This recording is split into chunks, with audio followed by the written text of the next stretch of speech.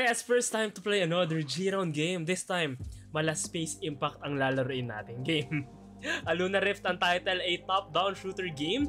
I'm expecting that the soundtrack for this game would keep us hyped and energized during our gameplay. We will be utilizing our DualShock 4 controller to face through enemies and kill giant bosses if ever makaabot tayo dun. Single player, let's go. And dito muna tayo siguro sa... Yeah, wala tayong choice. Standard ang lalaroin natin. Let's go. We're going to move. Ooh.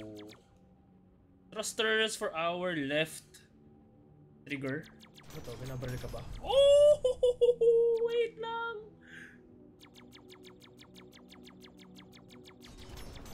Ang kunat mo naman! Threat level going high. Are you up against asteroids? Ano yun?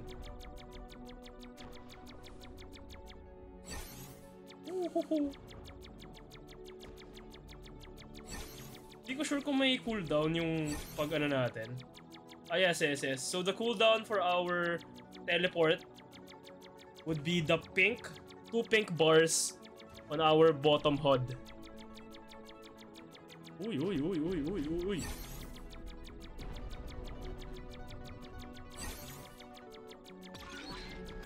Okay, may shield tayo. We're now on wave 3.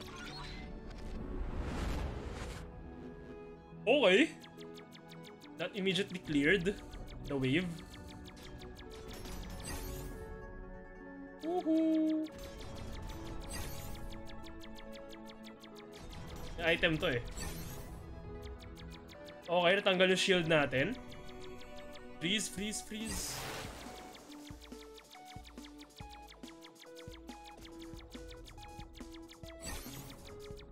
Get the shield.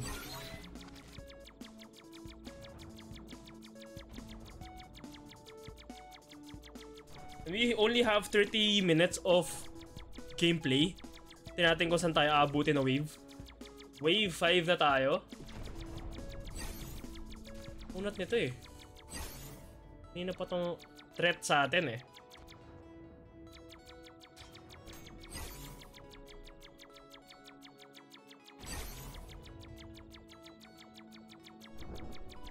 Oh, it's self-destructing. Ooh.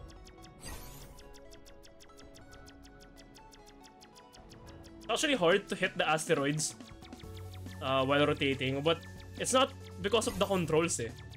I'm not sure. Baka siguro sa sensitivity lang ng joystick natin. Ito. Oh! Dinaanan niya lang tayo. Ano to? Uy, nawala yung upgrade. We are now back to score multiplier 1. Rift Warp Countdown. Ano yun?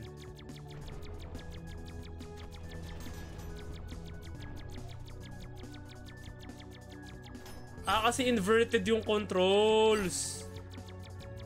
Kind of.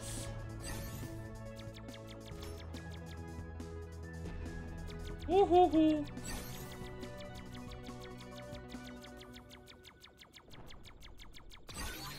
Yun. That's the problem. Hindi natin alam kung ano yung nakakuha nating upgrades.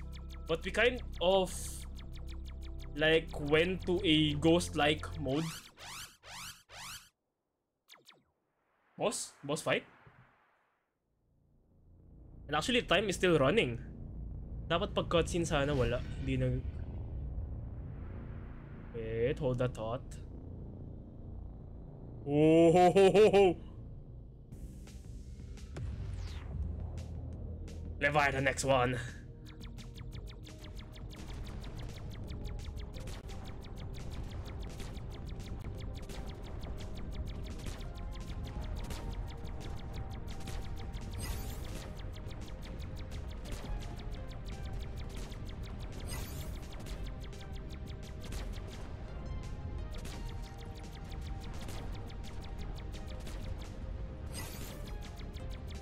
Medyo intense, ha?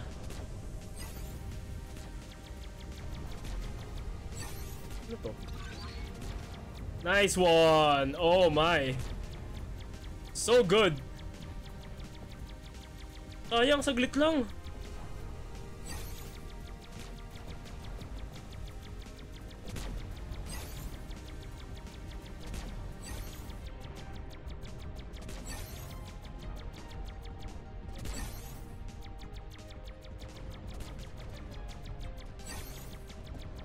Pew pew pew pew pew pew pew!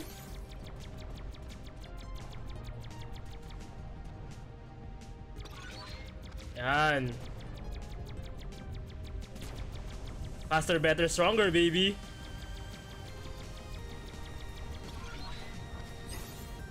Pew! Pew! Pew! Pew! Pew!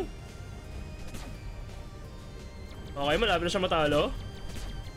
Let's go. Woo!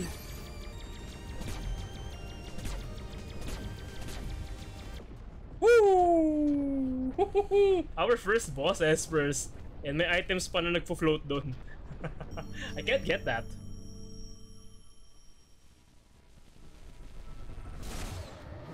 Sheesh! Black hole.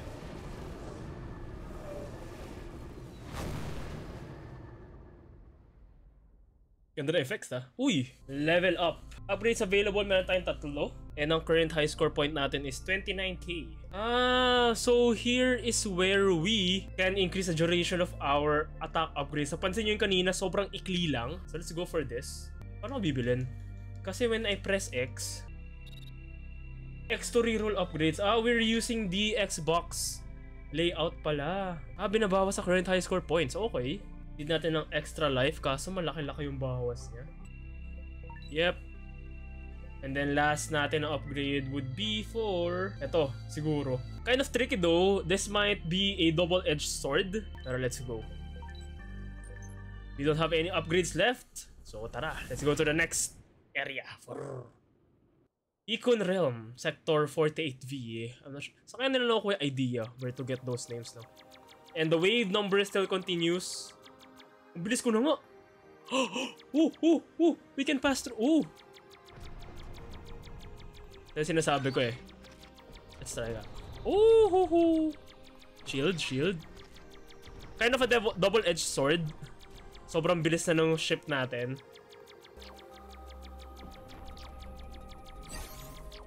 Oh, bumabaril siya. Let's get that. And hindi nag-apply yung extra life kaagad. Unfortunately. Ano to?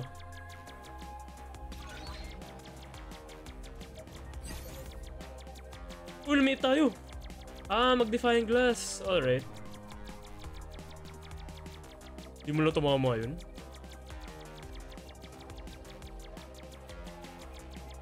Can we go? Yun. Wow, okay.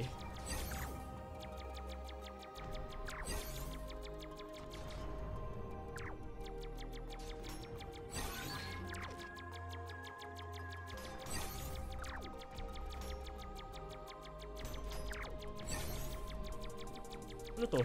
Weapon upgrade to.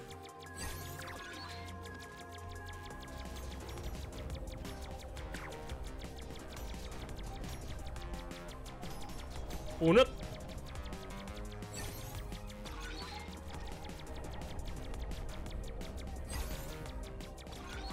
So purple would be what?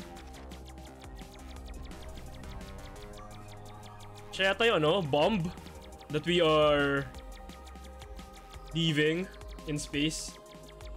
Bitin na naman ako sa weapon upgrade still. Ayaw tumama! Boom! Wave 9?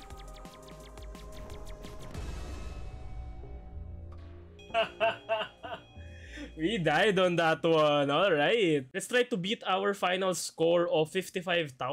And let's play again.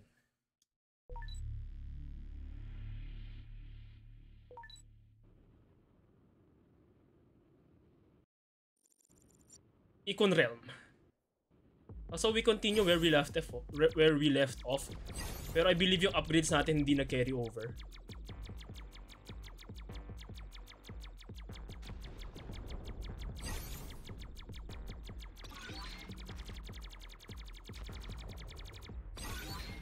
Oh, we can actually hold it. Pag phase shift natin, alright. Ano to?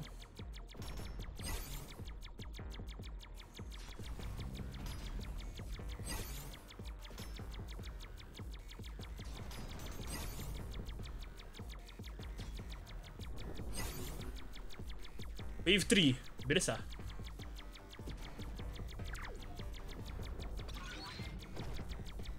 Double shield? Nope, it doesn't stack.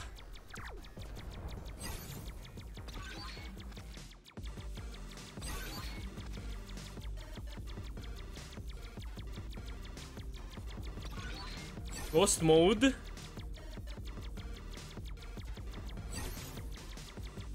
Wave 4, alright.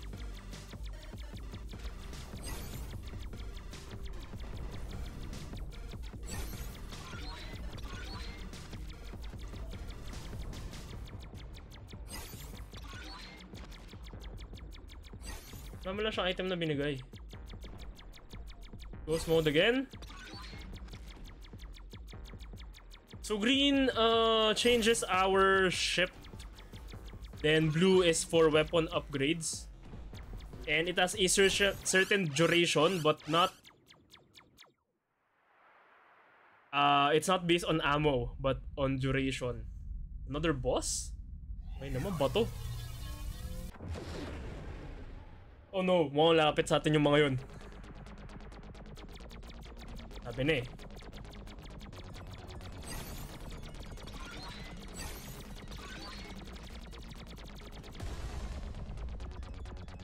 One life agad.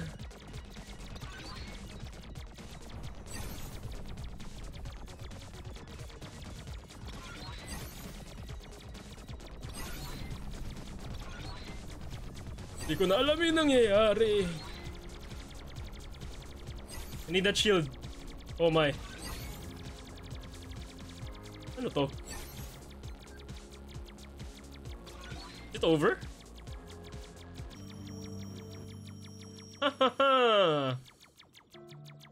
Alright. Wave 6.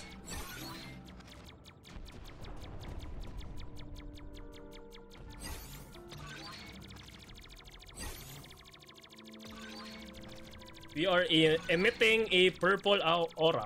I'm not sure what that's for.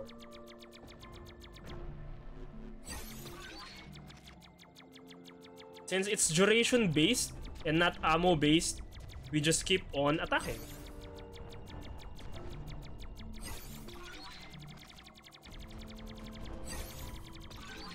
And I'm not sure kung kailan dumadagdag yung score multiplier natin. Ah, maganda if we try and combine our attacks. Ooh, another life. Give me that, give me that, give me that, give me that. Nice. 4 lives.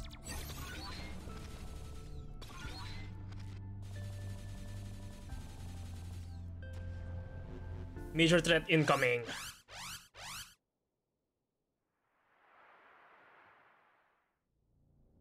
Oh, it's him again. I'm going to call you the barcode. We can actually restart it. Just have to restart the game. And, uy, grabe.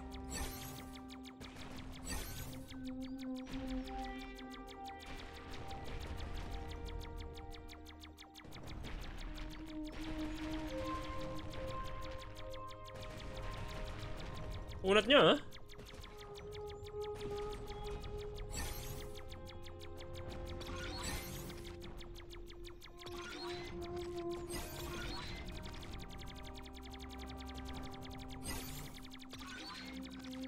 Wonder what this upgrades for.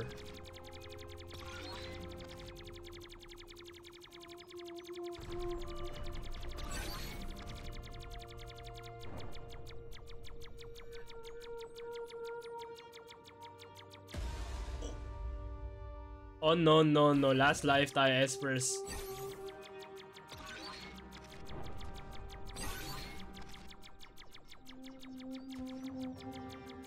We need that extra life.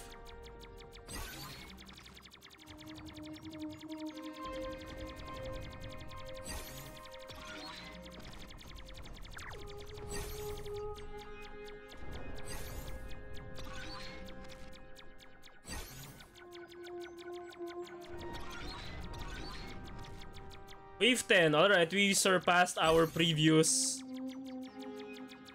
high score, I think. I mean, highest area. Nalagpasan na natin siya.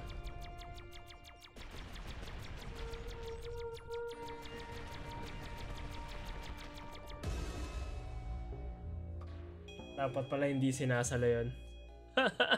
But yes, as first, I think that's more or less Aluna Rift, a good arcade game para sa atin. And we actually beat our final score again with 74,699. It's actually cool if you want to have a chill gaming session or you want to have some sort of leaderboard challenge with your friends or Steam friends, I mean, pero hindi pa yung nagpapakita dito. That's one good thing to add for this game. But overall, the controls are smooth, pero hindi na natin nakalaban yung iba pang bosses. We will try again or maybe include it as bonus footage. But don't forget to like, share, comment, and subscribe. That's Aluna Rift again. You can play it on G.Round. Please use my referral link down below sa my description box. And let's continue playing demo games or indie games here on this platform. Stay safe and good luck on your daily grind. Oh, yung bagong threat. Oh my.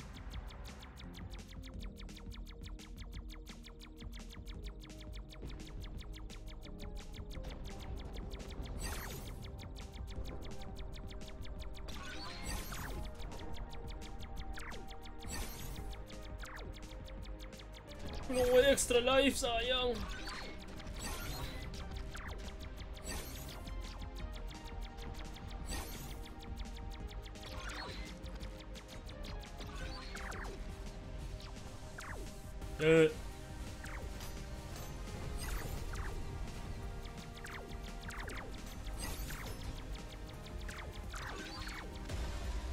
Tamaan tayo sa likod.